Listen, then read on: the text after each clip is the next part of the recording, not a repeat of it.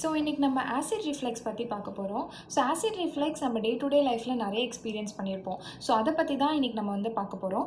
So அதுக்குள்ளே போகிறதுக்கு முன்னாடி அதை அண்டர்ஸ்டாண்ட் பண்ணிக்கிறதுக்காக ஒரு சின்ன அனாட்டமி மாதிரி பார்க்கலாம். ஸோ அதுக்கு ஒரு ஒரு ஒரு டம்மியாக ஒரு இல்லஸ்ட்ரேஷன் மாதிரி ரெடி பண்ணியிருக்கோம். ஸோ இது என்ன அப்படின்னு பார்த்தீங்கன்னா, இதுதான் வந்து நாங்கள் ஃபுட் பைப்பாகவும், இது ஸ்டமக் அண்ட் இது வந்து பார்த்திங்கன்னா இது ரெண்டுத்துக்கும் நடுவில் இருக்க கனெக்ஷன் அது வந்து ரிங் மாதிரி போட்டிருக்கோம். ஓகேவா?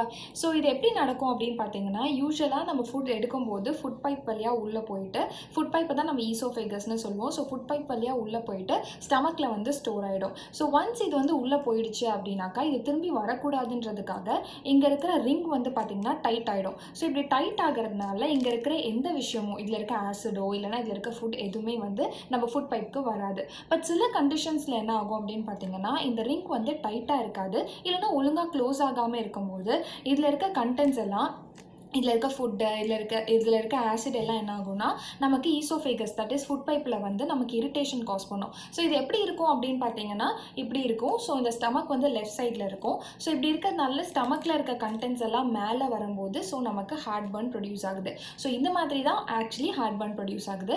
ஸோ யூஸ்வலாக இது யாருக்கு வரும் அப்படின்னு பார்த்தீங்கன்னா, நம்ம எல்லாருமே வந்து பார்த்தீங்கன்னா சின்ன வயசுலேருந்து 11 மணிக்கு தூங்க போகிறோம் அப்படின்னாக்கா 10:30 மணிக்கு தான் நல்லாவே சாப்பிடுவோம். ஸோ அந்த மாதிரி க்ளோஸ் டு பெட் டைம் சாப்பிட்றது, அதே மாதிரி பெட் டைமுக்கு கிட்ட சாப்பிடும்போது ரொம்ப ஹெவி மீலாக எடுக்கிறது, இல்லைனா வந்து ஃபேட்டி, இல்லைனா வந்து ஸ்பைசி ஃபுட்டு, நல்லா ஃப்ரைட் ஐட்டம்ஸு, ப்ராசஸ்டு ஃபுட் இதெல்லாம் வந்து நைட் டைமில் எடுக்கும்போது, அண்ட் ரொம்ப ஒபீஸாக இருக்கவங்களுக்கு, யூஸ்வலி ஸ்மோக்கர்ஸ், அதுக்கப்புறம் ஆல்கஹால் எடுக்கிறவங்க, அண்ட் இந்த கார்பனேட்டட் ட்ரிங்க்ஸ் சொல்லுவாங்கள்ல, சோடா மாதிரியான ட்ரிங்க்ஸ் எடுக்கிறவங்க, அண்ட் சில டைம்ஸ் வந்து பார்த்திங்கன்னா படுத்துக்கிட்டே சில பேர் சாப்பிடுவாங்க. ஸோ அந்த மாதிரி யூஸ்வலி நம்ம இதுலேயே பார்த்தோம் இல்லையா, படுத்துகிட்டே சாப்பிடும் போது இதில் இருக்க கண்டென்ட்ஸ்லாம் ஈஸியாக இங்கே வரும். ஸோ அதனால் அந்த மாதிரியும் உங்களுக்கு வந்து செஸ்ட் பர்ன் வரலாம்.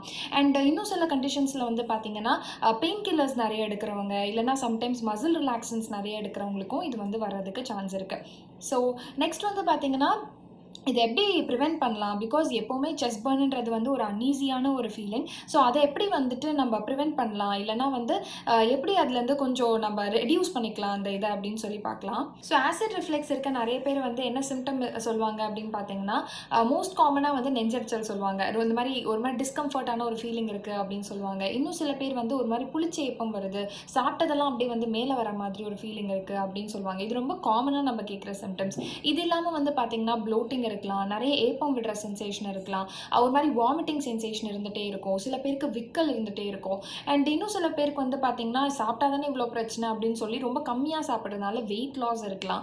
இன்னும் ரொம்ப கம்மி பீப்புளுக்கு வந்து பார்த்தீங்கன்னா நைட் டைமில் இது வந்து ரொம்ப ப்ராப்ளமாக இருக்கும்போது இந்த ஆசிட் மேலே வர ஃபீலிங்கே வந்து அவங்களுக்கு வீசிங் மாதிரி வரலாம், ட்ரை காஃப் மாதிரி கூட அவங்க ஃபீல் பண்ணலாம். ஸோ இதை எப்படி நம்ம ப்ரிவெண்ட் பண்ணலாம் அப்படின்னு பார்த்தீங்கன்னா, இதுக்கு நிறைய மெடிசன்ஸ் இருக்குது, இதுக்கு நிறைய சர்ஜரிஸ் இருக்குது. ஆனால் ஃபர்ஸ்ட் ஆஃப் ஆல் நம்ம எல்லாருமே என்ன ட்ரை பண்ணோம் அப்படின்னா லைஃப் ஸ்டைல் மாடிஃபிகேஷன்ஸ் எப்பவுமே ட்ரை பண்ணோம். ஸோ லைஃப் ஸ்டைல் மாடிஃபிகேஷன்ஸ்னால் என்ன பண்ணலாம், என்னெல்லாம் வந்து ஆசிட் ரிஃப்ளெக்ஸ் காஸ் பண்ணுதோ அதை பண்ணாமல் இருந்தாலே நமக்கு வந்து இது ப்ரிவென்ஷன் தான். ஸோ அப்போ என்ன அப்படின்னு பார்த்தீங்கன்னா, க்ளோஸ் டு பெட் டைம் சாப்பிட்றது. யூஸ்வலாக நம்ம எல்லாருக்குமே இருக்க பழக்கம் வந்து க்ளோஸ் டு பெட் டைம் வந்து சாப்பிட்றது. ஆசிட் ரிஃப்ளெக்ஸ் இருக்கோ இல்லையோ எப்பவுமே வந்து பெட் டைமுக்கு ஒரு 2 to 3 hours முன்னாடி சாப்பிட்றது வந்து எப்பவுமே கரெக்டாக இருக்கும். அண்ட் யூஸ்வலி நைட் டைமில் சாப்பிடும் போது கொஞ்சம் லைட் ஃபுட்டாக, ரொம்ப ஃபேட்டியாவோ, ரொம்ப ஃப்ரைடு ப்ராசஸ்டு ஃபுட் இல்லாமல் ரொம்ப சிம்பிளான மீல் சாப்பிட்றது வந்து கரெக்டாக இருக்கும். ரொம்ப ஒபீஸாக இருக்கீங்க, அதனால உங்களுக்கு இந்த ப்ராப்ளம் இருக்குது அப்படின்னாக்கா வெயிட் லாஸ் நீங்கள் ட்ரை பண்ணலாம். அண்ட் இன்னும் சில டைம் வந்து ஸ்மோக்கிங் அண்ட் ஆல்கஹால் அடிக்ஷன் இருக்கும் போது, இது வந்து ஜாஸ்தியாக இருக்கும் போது நீங்கள் அதை வந்து விடுறதுக்கு ட்ரை பண்ணலாம். அண்ட் இன்னும் சில டைம் வந்து பார்த்தீங்கன்னா ரொம்ப ஃப்ளாட்டாக படுக்காமல் தலையை கொஞ்சம் மேலே, தலைக்கு ஒரு 2 பிலோ மேலே தூக்கி வச்சு இந்த மாதிரி பொசிஷனில் படுக்கிறது உங்களுக்கு கரெக்டாக இருக்கும். அண்ட் இன்னும் சில பேர் வந்து பார்த்தீங்கன்னா இவ்வளோ பண்ணியுமே எனக்கு இதெல்லாம் எதுவும் இல்லையே அப்படின்னு பார்த்தீங்கன்னா, நீங்கள் எடுக்கிற மெடிசின்ஸ் நிறைய பெயின் கில்லர்ஸ் ஏதாவது எடுக்கிறீங்களா, மசில் ரிலாக்ஸன்ஸ் ஏதாவது எடுக்கிறீங்களா, ஏதாவது நீங்கள் எடுக்கிற மெடிசின்ஸ்னால இந்த ப்ராப்ளம் வருதான்னு உங்கள் டாக்டர் கிட்ட நீங்கள் கேட்டு பார்க்கலாம். பட் இதெல்லாம் இந்த லைஃப் ஸ்டைல் மாடிஃபிகேஷன்லாம் வந்துட்டு ஜஸ்ட் 1 வீக் அப்படிலாம் கிடையாது. இது ஒரு லைஃப் ஸ்டைலாக நீங்கள் வந்து ஒரு 3 to 4 months இல்லை மேக்ஸிமம் 6 months கண்டினியூ பண்ணியும் உங்களுக்கு வந்து இது ஒரு மாதிரி டாலரேட்டே பண்ண முடியல, இது ரொம்ப ஜாஸ்தியாக இருக்குது அப்படின்னா கண்டிப்பாக மெடிக்கல் ஹெல்ப் சீக் பண்ணணும்.